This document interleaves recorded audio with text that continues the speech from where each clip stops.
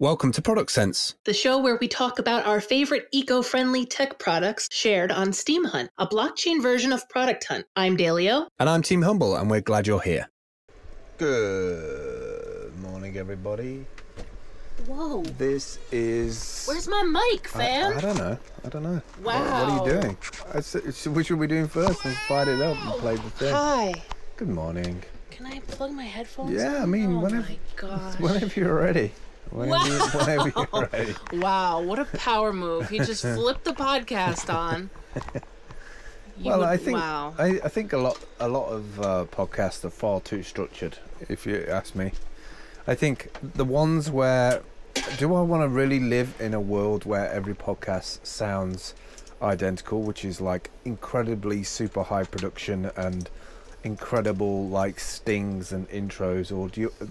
I think people are going to crave the authenticity of the dysfunction of human beings rather than the AI calculated, orchestrated, packaged AI versions of everything. I hate the idea. I hate the notion of things being too perfect. Something about imperfections that I really enjoy. It doesn't give me anything to strive for if everything's perfect. Is there music on?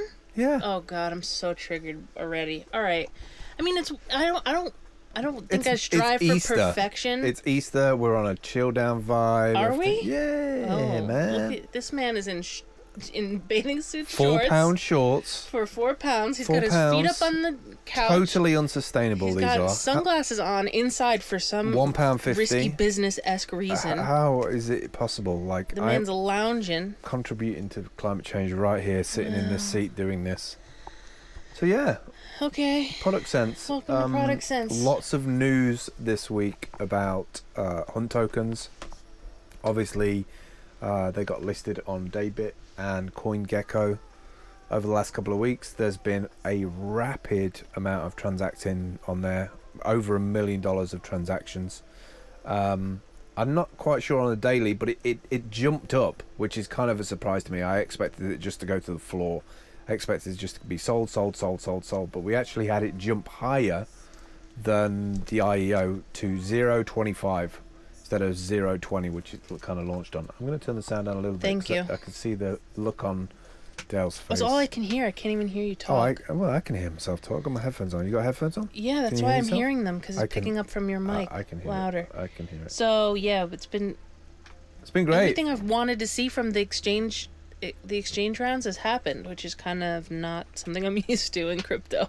Well, it worked. Yeah, it actually came off, which it feels good to. It feels real good to support a project that actually pays off. I'm kind of disappointed a little bit that I didn't get more into Steam Monsters, but I think you have to spend quite a lot of time in these communities to really understand, like on a daily basis. This isn't something you can come back to. Like, for instance, this morning, like a blogger that I really admire on the platform, which is Sweet SSSJ, I think it is. She really puts time and effort into her photos and blogs, writing, everything. And I think she's like a model Steam blogger on the platform. She's been away for 4 months. Like, I don't know if I could necessarily know what the hell was going on with dApps and everything if I went away for 4 months. Well, she could have just... Did you check her comments? No, I didn't check her comments, no. Sometimes people just don't post, but they're there and they're still checking in and they're engaging every day. So, I mean, it could be either way. Okay. But I always look when people, like, it seems like people are gone. A lot of times they're there, but they don't have a main post out. Okay. I'm cutting out. Okay. Can you hear me still? Yeah, I can hear you, yeah. Okay. Maybe you're cutting out because of your headphones or something. Yeah. All right, well, stuff that. Have you got it plugged in there? Yeah. What about this cable here? I don't know. That's all right. Don't worry about it. So yeah, it's been good. Like, I think going on the CoinGecko exchange has made it a bit... In the first 24 hours, it was a little bit clunky on daybit. But yeah, I've been powering down effectively, I guess, some of my tokens. I feel like utilizing them in other things. Paying off subscriptions, getting a few little upgrades, paying down some debts. Like, I feel like that year of work, it's kind of weird because it's in some ways it's like a decentralized job, but you're not getting paid daily or weekly or monthly for it. But like to put so much, it's an investment of time, and I guess we've put like time into it, not speculating, I guess, on the outcome of it. And that's because once you get into cryptos, you do kind of, everything does become very much speculation economy, because it could go up, it could go down. You got like red candles, you got green candles, but you never truly know where it's going. But then in life, do you anyway? Like I think Steam, blockchain, and crypto is very much like the Lonely Hearts Club. Like you always find those people who've been through the mill a little bit and are trying to look for different ways to live their lives a little bit. Yeah. And actually speculation is probably better than what they had before, which is kind of like, you know, you got so far with a job 9 to 5 and it was like, this is shit, it's always going to be shit. Like even if I take another 9 to 5 job, that could be shit as well. So like sometimes this kind of dabbling and playing and putting value here and there, it pays off. Just, and I this think it appeals to people who like gaming. It appeals to people who maybe have a gambling propensity for gambling, or I don't know, like it just I think it's intriguing. It's a bit like playing those like really crappy coin machines. Remember those coin machines where you'd put the quarter in and there'd be that pile of quarters and that stair ledge would push the quarters forward? Yeah. And you'd be like, oh, just one more, just one more, just one more. Such a bait and switch, that thing. Not to say that like projects and all cryptos are that way, but I think it appeals to the same type of people who want to try that stuff and want to be like, they either don't have anything to lose or they're comfortable and they don't mind losing a little bit. It's a big post that I'm working on at the minute about shortcuts. It's like wherever, the thing that frustrates me the most in life, and I do it myself, so I can't be mad about it, because I take shortcuts in lots of things, and then it always comes back and kicks me in the ass. And I think that comes down from just time frame. We just want everything done now. We want everything to happen straight away. I think that comes from years and years and years of transacting on the internet. You just expect things to just happen. So I think it's been a revolution for me in terms of not having to A, get letters from a bank, B, not get called in to see the line manager. I don't get any upsell. I don't get as many problems as I used to get with banking. You know, an overdraft should be a fixed overdraft. You shouldn't be able to go over your overdraft. I always found all of these things as shortcomings or shortcuts that companies, you know, pretend to sell you on an idea and a lifestyle, and then take it all away in another way. And it got to the point where I just got frustrated. It's not necessarily frustrated with people. I just got frustrated by the things that people sell to people. Like, it just annoyed me. Yeah. So I'm working on that at the minute. It's a big post about shortcuts, and I see it in the news all the time. Like, and I read something and I just know that's going to be a problem in 5 years, or that's going to be a problem in 10 years. Yeah. That grumbling, by the way, is my stomach. I've not had anything to eat today. I'm getting hungry. We're wired to favor instant gratification. Unfortunately, I think that's probably why we have such problems with climate change and a lot of other things. But that's like the way we're wired. And I think especially if you are somebody who's like operating in a survival mindset, your priorities are such that it's like, well, let me just get through today.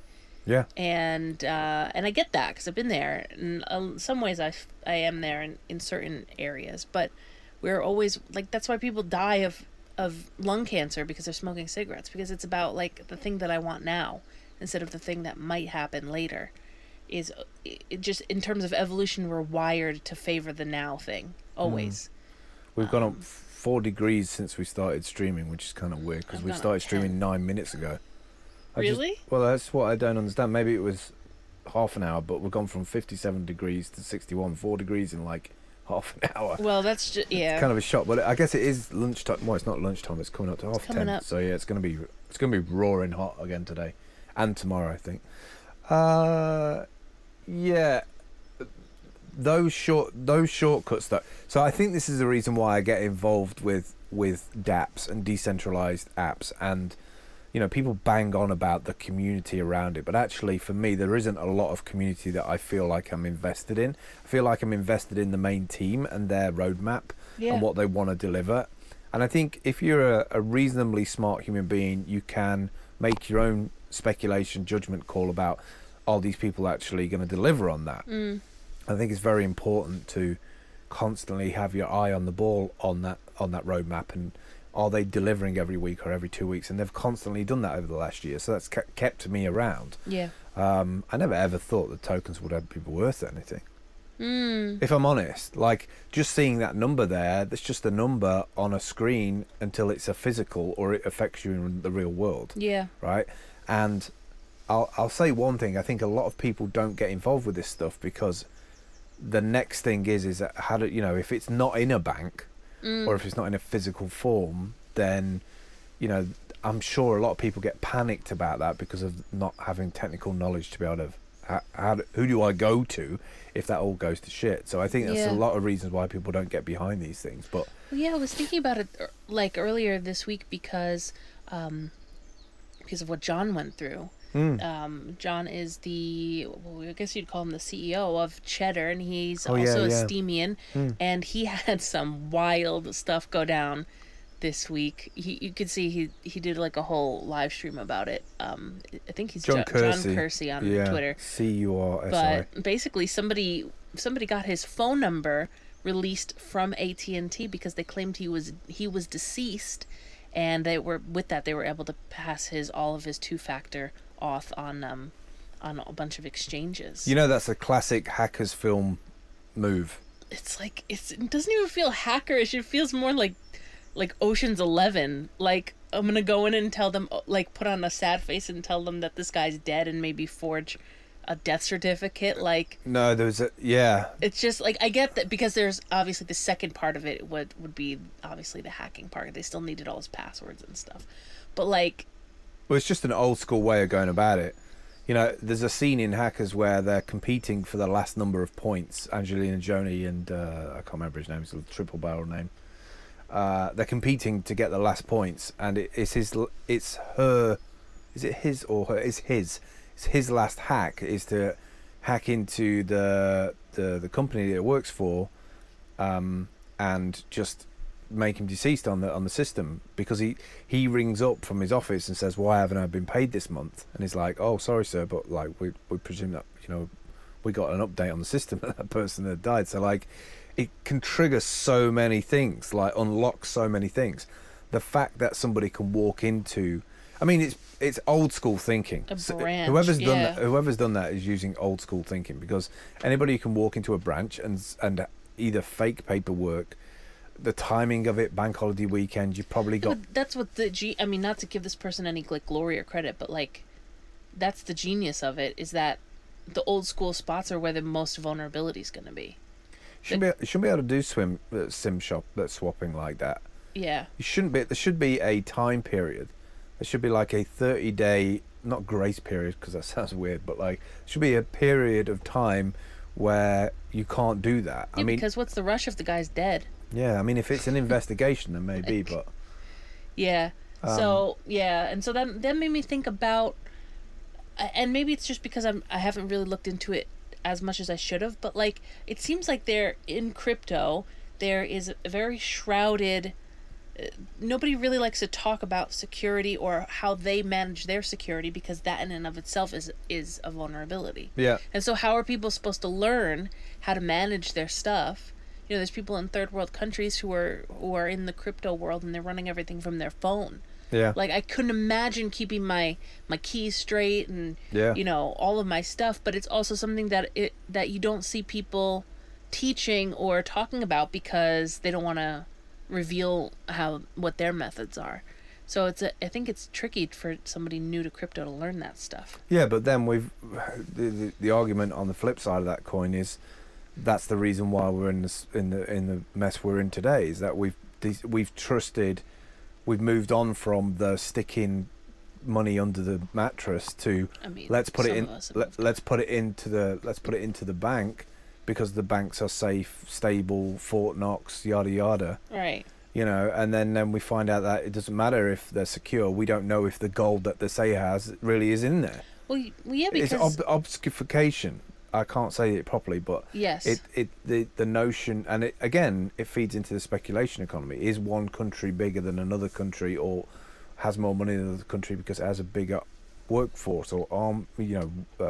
army, or you know, it's just at the end of the day, it's what you trust.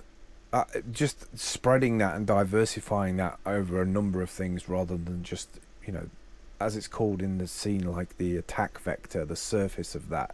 You know, it shouldn't be so spread out that it, like John was saying, they got into one account and they started rapidly going through all the other accounts. So once they got through his 2FA, which is kind of still a weak source thing to put in 2FA, and then finding out that actually people can do the SIM swapping and sending that text message to somebody else's phone or somebody else's number.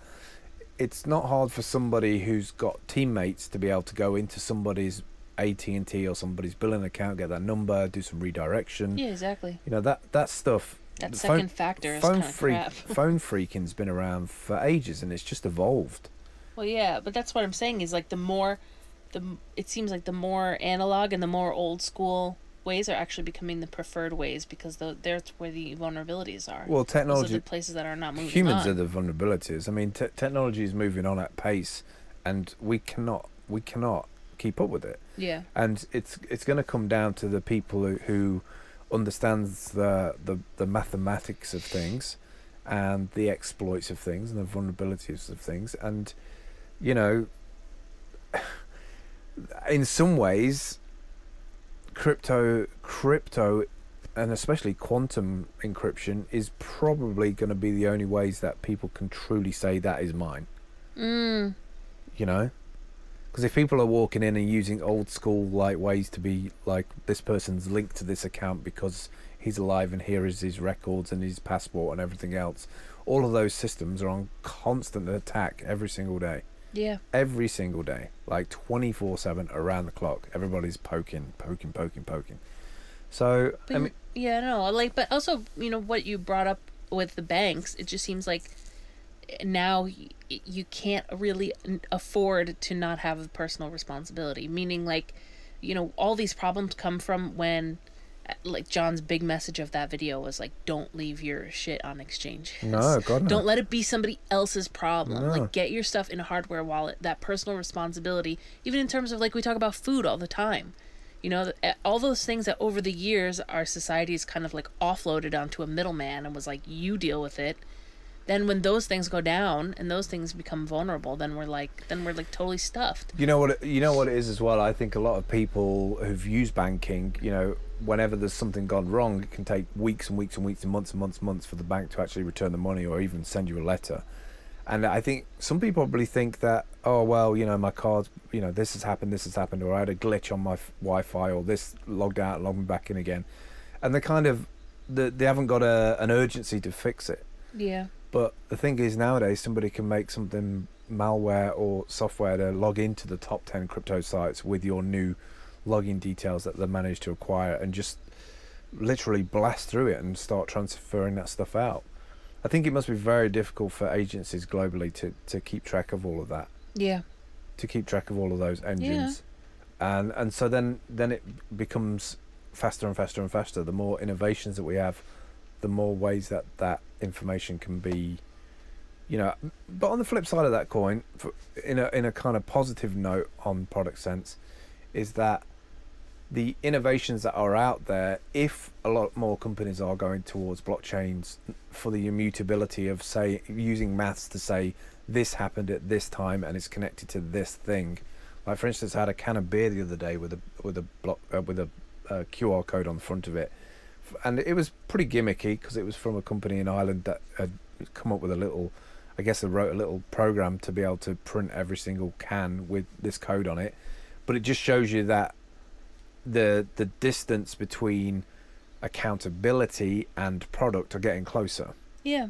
Which has to be a good thing for everybody, because at some point the hack day weekends or the hack day contests online are going to be about exposing that information, because a lot of information is behind the scenes. Yeah. Right. And the people who have access to it right now are the ones who have learned how to access it and display it and manipulate it in certain ways. So yeah, like, and there's never been any motivation, or there's never been like any reason for those that data to come out of silos because there hasn't been a demand for it. But I think it's so important for people to see a can of beer on a shelf in a mainstream store and be like, oh, well, these guys are giving us this information. What about you?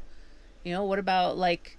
Well, I think the silos are closed. I think the silos are closed because bottom lines are more important than sharing, right? Yeah, but unfortunately. When the access to that information becomes a selling point and that becomes part of why someone buys your product, then you can't afford not to. But I don't even think people are at the level of even wanting or thinking they have the right to know any of that information. So one person being the one out there, it's almost like, it's almost like all the whistleblowers, like the Julian Assanges of the world. People don't feel like there's even that information's even out there, or they're not even thinking about that in their day to day until somebody's like, till it affects them. Till it affects them. And brings it out into the open, and then it becomes like, then the accountability raises for everybody. Like, okay, well, what are you doing? We watched that silly Netflix movie, The Circle, the other day, and it's obviously a mass-produced Netflix movie, but they did kind of talk about data silos, and there was this whole theme about becoming transparent and what that means for personal privacy, and what that means for humans, but also what it means for politicians. There's a politician in the movie where she was like, okay, well, my office is going to be live streamed 24/7 no matter what, and you can see all my meetings. Well, this is the dream of decentralization, though, is that the people behind the scenes who the irony is you probably need a hacker in your IT department to be able to pull something like that off. So if he becomes or she becomes disgruntled enough, she can unpick that centralized governance into decentralized very, very quickly, right? But here's the irony, is that we've gone for decades and decades and decades not having a conversation about distribution and greed, and we're at a point now where we have end to end.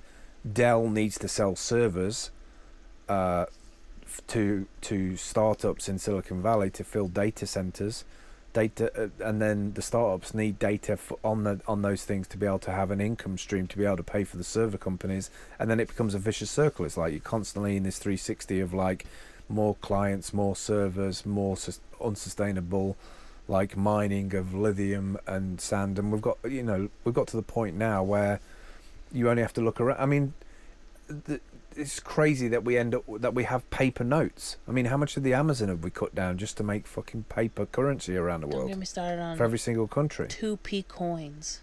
Yeah, I don't understand. Like half. Don't get me we used started. to have a halfpenny coin. The only thing I could ever buy with it was that they even changed the food. They even changed the sweets to halfpenny sweets and made them smaller, so that you could spend these halfpenny sweets. Like it was almost like a crack cocaine addiction of like, what are you going to do with these halfpenny coins? Oh, well, you can get sweets with it. It's like stupid. Yeah, it's like a real bad ICO. Anyway, it's like, well, I'm stuck with these, stuck with this currency. I better use it on something. Yeah. Yeah. Well, I have some picks if you want to go through some let's do it. Some awesome hunts of the past couple weeks. We're a little behind. I think this was really supposed to be last week's. So if these hunts they're not stale. They're just pre-loved. This one's awesome. It's called Lava May, and it is based from a charity who's converted an old bus into showers for the homeless. Oh, cool. Yeah. I just love that idea. I know that like you and I kind of follow van conversions and old bus conversions and things like that, and I thought that was such a smart way to use a van. So they park up, and they do that if you're there and you need a shower, you can take one in this van. There's a bunch of charities across the country that do that, and they have washing machines and showers in. So human I think it connects people back to people again. If somebody's living on the street and they're dirty, and you feel dehumanized by that, the ability to have a shower or to wash your clothes, I mean, it just might save somebody's life or trigger them enough to like pick themselves up to like, all right, I want to do something, I want to try again, like I want to keep going. I don't want to just like go and score drugs every day. I know I'm stereotyping here, but like I don't want to just fall into an abyss of like, I don't want to get a job, I don't like the system, like my life's falling apart, and then you smell as well. Yeah, that's a momentum thing. And also, in terms of hygiene, there are obviously, you can develop medical problems. Of course. So that's... Then the problem just exacerbate, I can't even think of the word. Exacerbates, That's the one, yeah. Yeah. Just makes it true. bigger. And, like, if that person ends up in the hospital, or they end up, somebody, that's also a tax on the system as well. So things like this that are preventative are really cool. And they've also built this...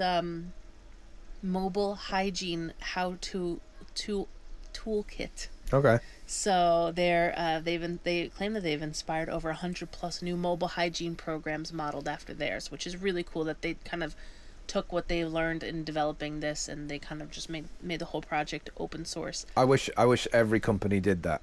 I know. I wish every company had a blueprint or a toolkit, even the ones that run for 2 years and then shut down. I would love to see their white paper at the end and say this is how we all went wrong. A black paper at the end. Yeah. When they're dead. This is how it went all wrong. Well, yeah. I mean, so that the next startup can learn from it. Yeah, there are some pages that do that, but it should be a requirement. I totally agree. Start your service, get advice, ask questions, and help each other find solutions. And then they've also are connecting people who are doing these projects so that they can help each other and share resources. So. That's cool. You cool. should hire the homeless people to drive the vans. Yeah, why not? And Elon should put a bit of money aside for some of his SUV vans. Yeah. I'm down.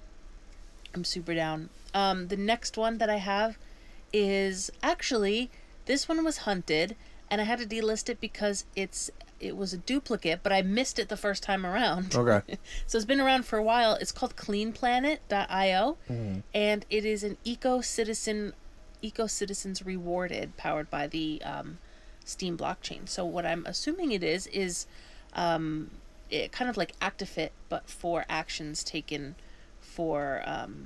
What's ActiveFit for people who don't know? Oh, well, ActiveFit is like, everything is the something of something, but it's almost like, it's similar to Fitbit, where you can link up your activity tracker, whether it be an Apple Watch or Fitbit, and get rewards for, I think it's 10,000 steps? 5,000, I believe, steps. Yeah. Any day that you hit over 5,000 steps creates a post, and you got potential of getting it upvoted by people, right, by the DApp on the Steam blockchain. Yeah, right. So, and it's kind of also cool, just for walking. Yeah, so this one is join Clean Planet and earn money by cleaning up the planet. Prove it. Take a photo or picture of you or your friends while you pick up litter or while of what you have collected in public trash. Upload it to Steam it and get rewarded for it. So they're doing like an upvote incentive. And actually, it looks like Roland P is one of the top donators for this. For this service as well. So just check that out. Like, I mean, it's been around for a while, like I said, because it was first hunted back in December. But if that's something that you're interested in it, or that's the type of content you already make on Steam it, jump in. I think a lot of those projects tie into the things that you do anyway on a daily basis, or maybe just showing people, what things to do could make them feel a certain way, or like build in some kind of motivational ethics of trying to treat the world around you a little bit better and a little bit differently. But also, I think eventually all of those tokens will be displayed in almost some kind of like Mozilla backpack kind of thing, like certification, a mutable certification, and in return that will be used as reputation management. Yeah. So if people are like, instead of going into an interview room and somebody's saying, I can see on your paper CV here that you haven't done anything for 3 years, you haven't worked for anybody for 3 years. However, if I click this link, or I've got this QR code in this thing, I can see that you've invested your time in these communities, and it's a mathematical proven thing that you did, because anybody can write on a CV that you did something for so many years. You can't prove it.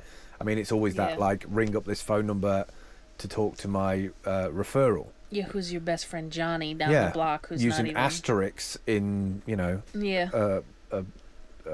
a phone system that you can download for free, routed to Johnny in Brooklyn somewhere. It's always Johnny in Brooklyn. It's always Johnny in Brooklyn. So this is really cool, and I think a lot of these projects have popped up because communities are so late to the game, but even so, they have a Discord you can jump in. And I think if this is something that you care about, it can feel a little bit discouraging, feeling like taking in the apathy of the world around you. And I think it's nice for people to be able to plug in together, follow each other's posts, and see what everybody else is doing. Maybe that's going to be the next big thing. Maybe like hardware rings, very similar to the Fitbit and stuff. Maybe ones that you connect and sync in different dApps. You know, like different dApps that do different things with tracking and stuff. Maybe that's going to be a big thing. Yeah. You know, so because a lot of people won't play around with this because there's like 4 different passwords for Steam, and there's, you know, I have to have a wallet for this, and why do I have to have a different wallet for that? You know, a lot of people are just not going to do that early adopter stuff until it's like one click, like a remote control. Like Google, it needs to be like Google. But with what we've learned from not being Google, you know, or trying to be like Google. And this last one actually is your hunt, which I appreciated very much, Lee. It's called Terra Market. Do you want to explain that since it's your hunt? Yeah, with the bag. So the thing with the Terra Market, which I absolutely love, and it should be absolutely everywhere, is the ability to go into a shop and buy everything without packaging. And also, I think if you had this like a market space, like in a town or a city or a village, a place that you could go and turn it into a day market almost, whereas at the weekend you can just have it like everything fresh on display. Yeah. I just think we desperately need to find a way to really approach waste and our relationship to it, because we're quite comfortable to go and get, like, only recently in the last year have we started to reuse containers for, like, oh, we finished the coffee, we'll put rice in it. I love the idea of going with my containers and having just those containers, and going to these places and buying coffee and tea bags and all these things that are open just and on display, all raw, like ready, you know, no containers, zero waste. And I also love the idea that promotes a different kind of lifestyle instead of a consumption based one of like buy more, you know, go into town, walk out with loads and loads of bags.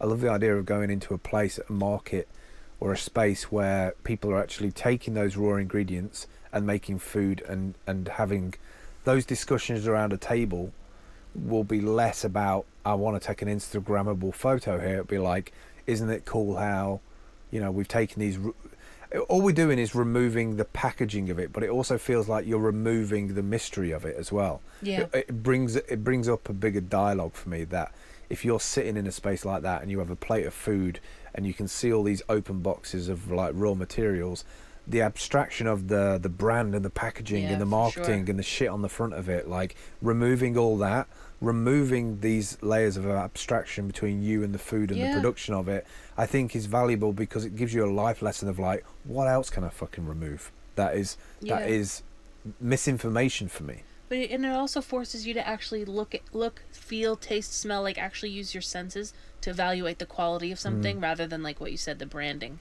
like teaching you that. You know, like there's that meme of like expectation versus reality, when it's like shows something on the box and you open it and you're like, what the hell? Like they probably wouldn't sell any of those if there wasn't the box in between you and the final product, because it's like, this is weird and gray, and but they trade on impulse. Supposed to look like this. A lot of those, you know, sandwich shops and stuff, they trade on impulse, right? They don't trade on like what's good for after the transaction. Yeah. You know what I mean? It's like, we need your 350. We're going to package it in your 140-second Twitter brain. I need that, and I'm out. Like, but that doesn't help. That helps the company printing the cardboard boxes to stay in business, but it doesn't help the bigger thing of like, oh shit, some of this stuff might actually end up in a scrapyard, not scrapyard, but like recycling center on land for the next fucking 10 years. And some of it's going to leak into the ocean. I mean, it's a weird kind of setup. That legacy and history is an interesting one to me. We've just seen that the Notre Dame go up in flames, and within 48 hours, £1 billion like put forward by millionaires to fix it. It's interesting that somebody's legacy and having a building like that in your life, maybe they live near it, and then seeing it destroyed invokes them to react with money to fix it, to restore the imagery of it. Yeah, I just read some data today that £1 billion could fix the ocean plastic problem.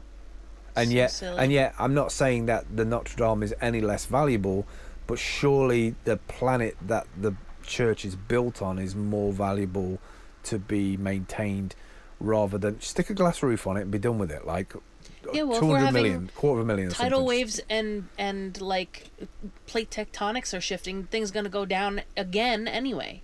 So it's like, it's exactly like you said, but it's another one of those things that has to do with the immediacy. Yeah, I'm more interested in blending and adapting our relationships with something, and not trying to have a superiority complex about knowing something or approaching something in a better way than somebody else, but like just being realistic about the fact that there's billions more of us on the planet than there ever was, and if you look at any of the numbers, they don't add up. They just don't add up. Well, this website that from Terra Market, so the terramarket.com from your hunt, says that the average individual American creates about 4 pounds of trash per day. Fucking hell. So just for yourself, multiply that times a year, and that's crazy. It makes me so sad. That makes me really sad. Like, so I think. But you see, here's the problem as well, is the irony is that companies will have put legislation in place. I know BT does this in terms of if you move into an area and you might have a better broadband service than BT, they have put legislation in place. They've like greased some monkeys and some lawyers and some legislators to be like, we've been around the longest and we deserve 80% of the business. So even if you have a better product, a bit like this marketplace, right? All of a sudden that place doesn't need to have packaging anymore. So the company who's making the packaging, who's been around forever, who's been doing deals and paying little bits of money in to keep some of these politicians in favour, like they're seeing their whole business being eradicated. And so what are they going to do? They're gonna react to that, or they're going to make problems for it. And that's what gets me, is that we want the solutions, but not at the expense of the legacy of something that you've built. At some point, you have to just stand up and go, this is out of date. Yeah. The way I do things is out of date. Well, like, and if you're a real realist, you'll know that's probably on a daily basis. People who sold horses were probably really bummed when the Model T Ford came out. You know, I mean, it does sound harsh, and I understand that there's people's livelihoods on the line, but ain't nobody gonna have a livelihood if the planet can't sustain us being here, or if we can't keep the lights on. But we have $2,000 folding phones that nobody fucking asked for. Don't get me started. Nobody asked for that. Well, I do want to make one point. Unfollow me on all social media if you have an unfolding phone. Okay. There's something really cool here that they sell, but I kind of wanted to like just drop in like a bit of some advice or a hack.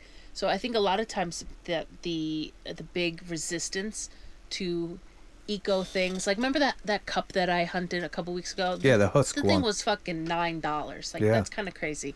That always seems like the knee-jerk reaction, or like the shoes made of ocean plastic, right? You know, $162. It's like normal people can't afford that. It would be nice if I was Jessica Biel to be like all organic hippie princess and buy all this junk.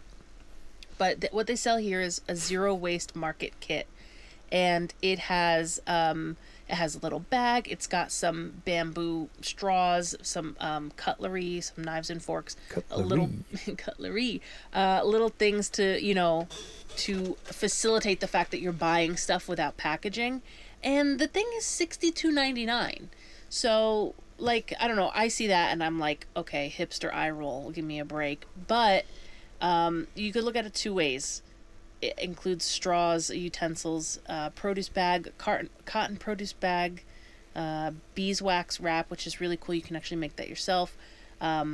Just if you feel like overwhelmed, or you can't spend the money on this type of stuff, but you want to make a difference, look at what these people are selling, and then go source it yourself. Go look on Amazon for a cheap, like, I bet you could build this pack for yourself on Amazon with all of these things to be sustainable for like $12 and not $62. But not only that, if you buy in bulk, you can enable your whole friend network as well.